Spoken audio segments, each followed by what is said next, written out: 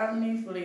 I'm currently studying, well, I studied level 2 mechanical engineering. I passed that, and then I'm studying level 3 BTEC.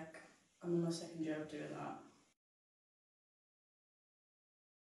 I chose an apprenticeship because it's better training because you're actually in the workplace. Unlike at college, you're in a classroom where you're in their workshop and you don't get the actual experience you need. Best thing about being an apprentice is because you have your own independence outside of work now. Instead of just going to college, you have a wage, so you can actually get paid to do things you would like. I'd recommend an apprenticeship to others if you're willing to put the work into it. 'Cause it's a lot more than college, but it's worth it in the long run if, like, for your future, like, you have the proper training and experience unlike college. But if you really want to try hard, like, I'd go for it.